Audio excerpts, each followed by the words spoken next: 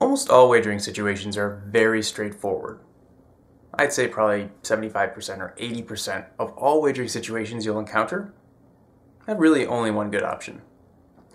There are some circumstances, however, in which it makes sense to play some mind games. Welcome to the fifth and final installment of my tutorial on Final Jeopardy wagering. We start out easy with a two-player game. Russ in the lead, 12,800. Katie in second, 9,200. Arlen, not in contention. Start with rule number 1. Katie doubles up. She'll have 18,400. So to cover this, Russ needs to wager 5,600. Now if Russ gets it wrong with that wager, he'll be left with 7,200.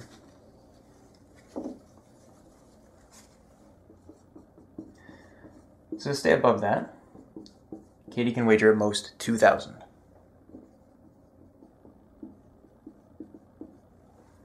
Now for rule number 3.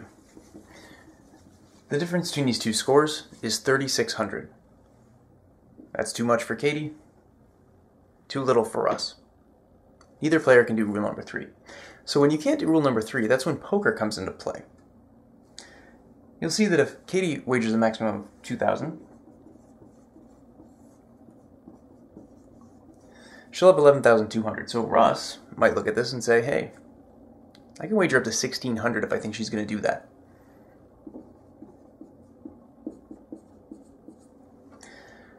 On the other hand, Katie might look at Russ and say, hey, if Russ thinks I'm going to go small, he might go small. So we'll have, at most, with a wager like that, 14,400.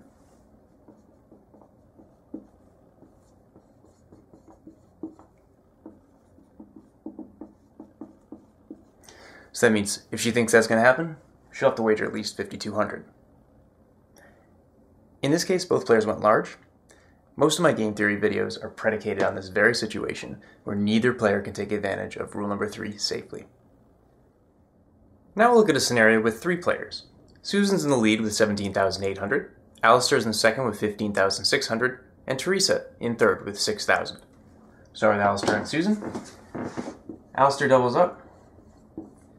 They have 31,200. So Susan will need to wager 13,400. Now if she gets it wrong, she's going to have 4,400. So to stay above her, Alistair can wager 11,200 and Teresa 1,600. Now we look at second and third, Alistair and Teresa. Teresa doubles up. She'll have 12,000. So to stay above that, Alistair can wager up to 3,600. Now we move to rule number 3. Difference between first and second, 2,200. That falls in line with what Alistair needs to wager to stay above Teresa. No one else here has a safe rule number 3 wager. Now how convincing is Alistair's need to wager no more than 3,600 so as not to fall below Teresa?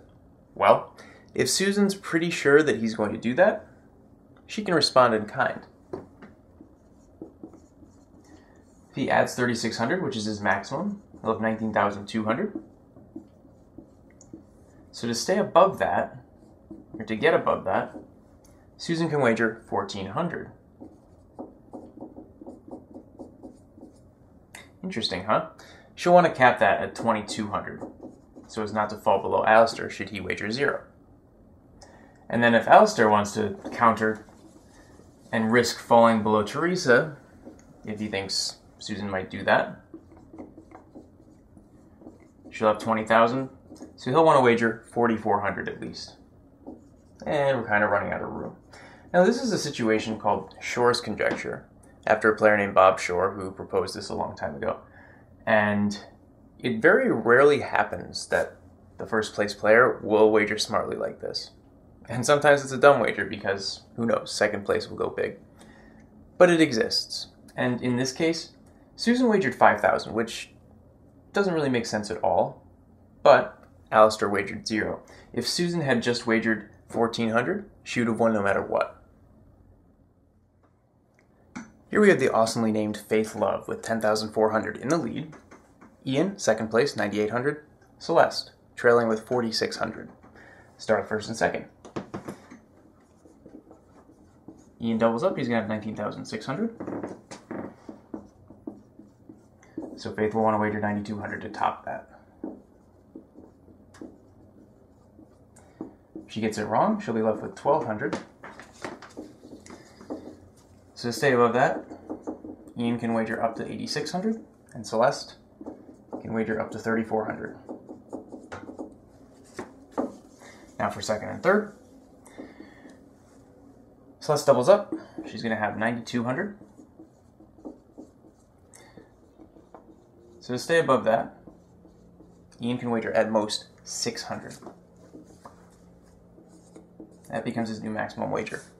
Now for rule number 3, look at the difference between first and second. 600. Interesting. Has to wager at least 600, but no more than 600. Therefore, 600.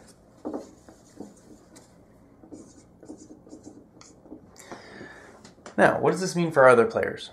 Rule number 4. Let's take a look at the other options. Faith says, hey, Ian has to wager 600. I think, anyway. If he's right, he'll have 10,400. That's what I have right now.